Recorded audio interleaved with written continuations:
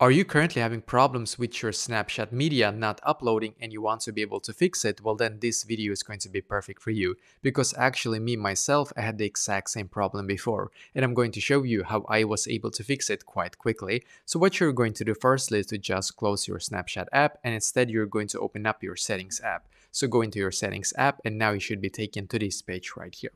Now scroll down in here until you can actually find the Snapchat app.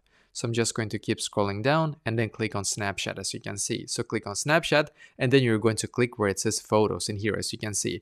And in here, you should actually allow them to actually have photo access. You can actually click where it says selected photos, as you can see, or all photos. And if you click on selected photos, and then you can choose basically which photos that you want to be able to upload to your Snapchat. Or if you have this on none, obviously you do have to switch it either to all photos or selected photos basically. So this is a way to actually fix it. But if it's still for some reason it's not working even after you have done this, then you need to go back to this page right here. So go back into your starter page on your settings basically, then scroll down a little bit and click on general.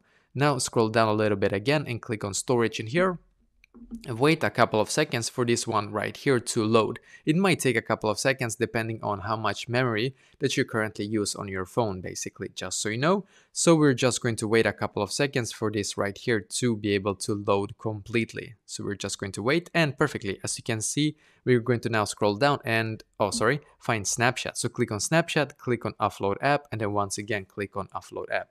This is not going to sign you out of your Snapchat, by the way. It's just going to auto-update your app. So now click on the blue button here once again, because what will happen now is that you will now actually auto-update your Snapchat app to the latest version. And this can also help you to be able to fix the bug that you're not able to upload media on Snapchat basically. So now wait a couple of seconds for this one right here to load completely, then go back into your Snapchat app, and I hope that this video will be able to fix this problem for you.